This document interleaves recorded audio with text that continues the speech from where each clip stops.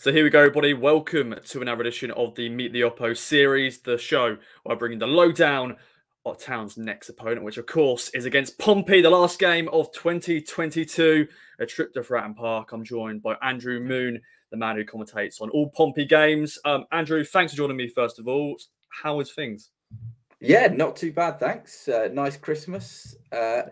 Yeah, things good in that regard, but things certainly less good in terms of on the pitch for Portsmouth. It's been a tough couple of months, it must be said, and welcoming one of the best teams in the division to Fratton Park tonight, in some ways, not the ideal fixture in the current circumstances.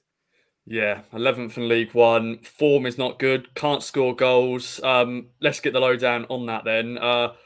Yeah, since we last played, of course, that was a fantastic game at Portman Road. Of course, we've played since then as well. We played in the Pizza Cup, but whatever. You're in it still. We're out of it. Whatever. I don't care. I don't care, Andrew. But the form for Pompey in the league has not been great. Give us the lowdown. Yeah, I mean, you mentioned that game. I think Ipswich probably deserved to win that game that was 3-2, but it was pretty close. I thought Pompey could easily have nicked a point. It was a pretty entertaining game between what looked like two fairly decent sides. And since then, yeah, Portsmouth's form has just absolutely fallen off a cliff. One win, which was a narrow one at Forest Green since then, developed a really nasty habit of conceding from virtually the first attack opponents have. You don't think that's going to keep going, but you mentioned the goals, and that is the problem. Pompey were averaging 2.5 goals a game their first 8-9 games of the season.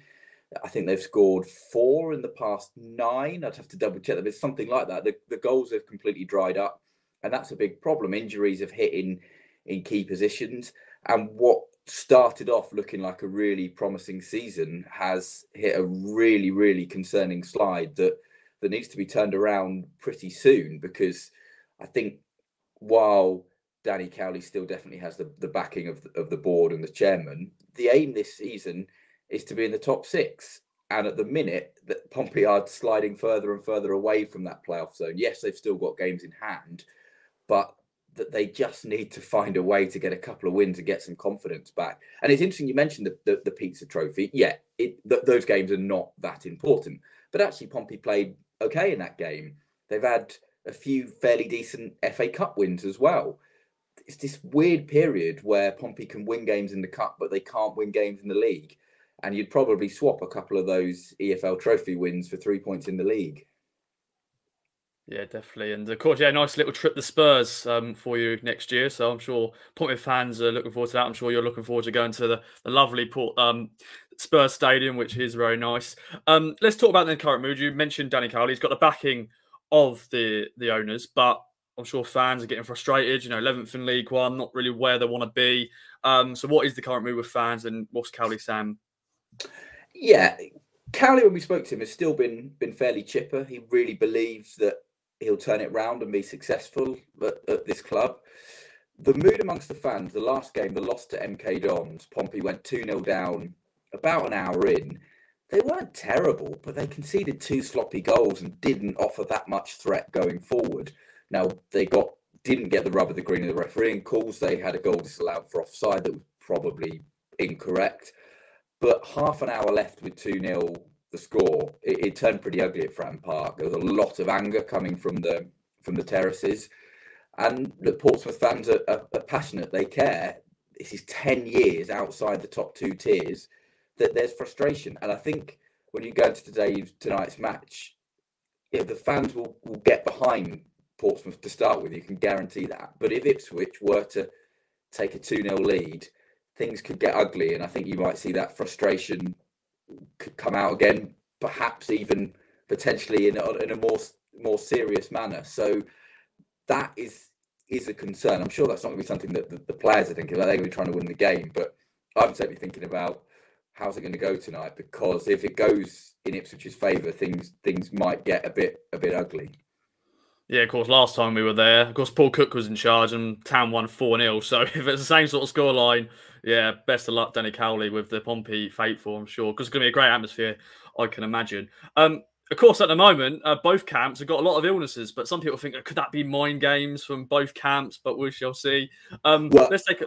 Yeah, I would say I don't know if it's mind games, but we saw on Boxing Day, for example, Connor Ogilvie was in the squad, but he kind of didn't even come out to warm up. and was basically sat in the dressing room ill in the case of come as an emergency. The only thing I'd say with these kind of viruses that players have been struck down, that it seems like it's not all everyone at Pompey's got the same. It seems like there's 2 or 3 different ones going around.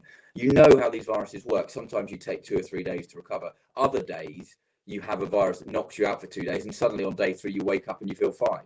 Yeah. So who knows who isn't going to be able to play? And you think some players are probably better at playing through than others, but it does add a randomness into who's going to be available. And you've also got to realize it's not just who plays it affects. Obviously Pompey played Boxing Day. They would have liked to have a couple of days on the training pitch, but that is going to have been more limited because of who's available. So it does have an effect. Yeah, it does. You're good though, Andrew. You're ready to go for tonight. I don't want to curse it, but I haven't picked up any of these illnesses over Christmas. So touch wood, that continues. But I seem like the only person who's been fighting fit. So fingers crossed that continues. Definitely, mate. Definitely. Well, that's the last 11 against Exeter. Of course, the goalless draw. 3 at the back now. Joe Pigott, of course, won't be playing because he's, of course, a lone player.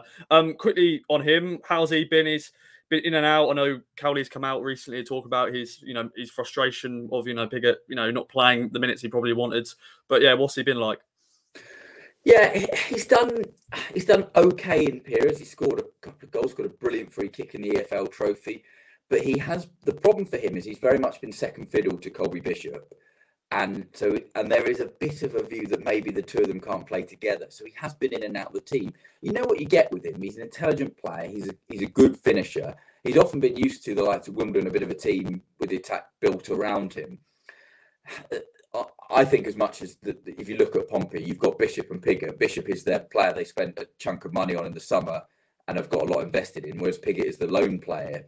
So if there's a coin flip between the 2, you're going to go for Bishop. Bishop has scored 13 goals. It's a good return in the first half of the season, but he struggled a bit in December.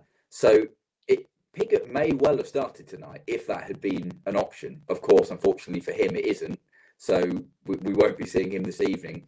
Now, obviously, his loan deal is one where there isn't an automatic recall in January, which is fairly rare.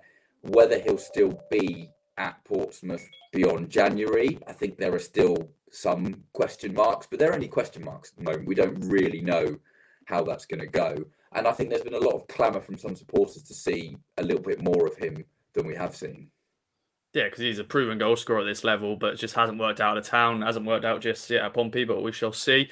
Any other players who could make a statement tonight, who want to maybe step up? Bishop is a man who scored against town before, and I'm sure he's been leading the line. Any other players? Of course, Ryan Tunnicliffe, a former loan player at town as well. But yeah, any other players there? And would there be any surprise? Like Dane Scarlett, of course, I think he was one of them who was out ill, but he's a player that played pretty well against us in those 2 games we played against Pompey.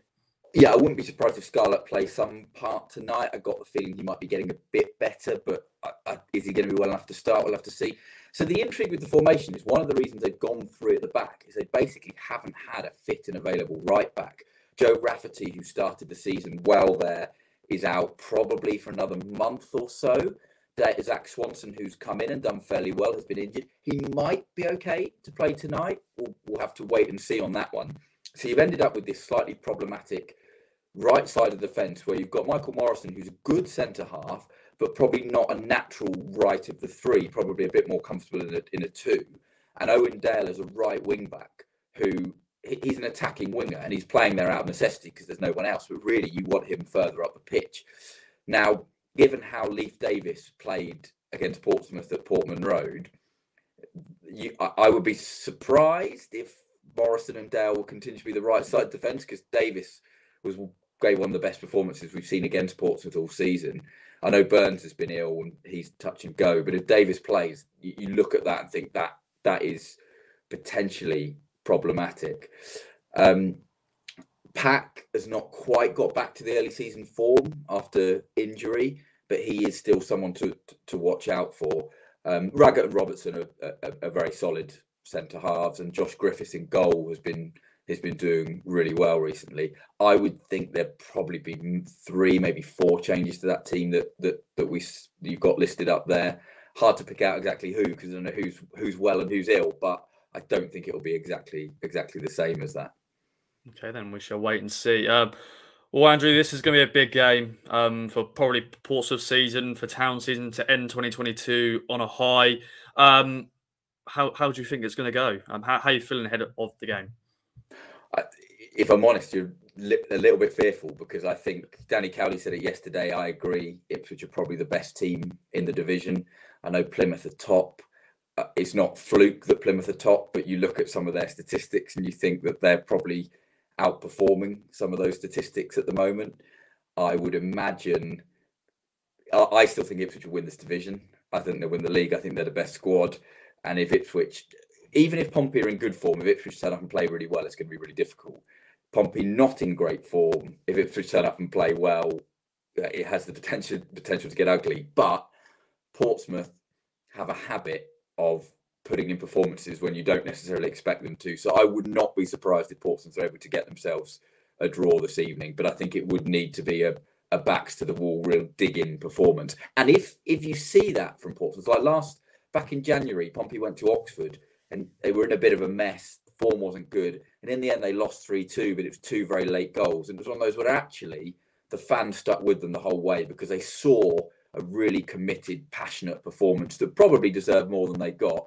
And if Pompey can provide that, then the fans will back them. And I think Pompey can get something out the game. The worry is Pompey have got to navigate that first 20 to 25 minutes without conceding because confidence is not that high at the minute.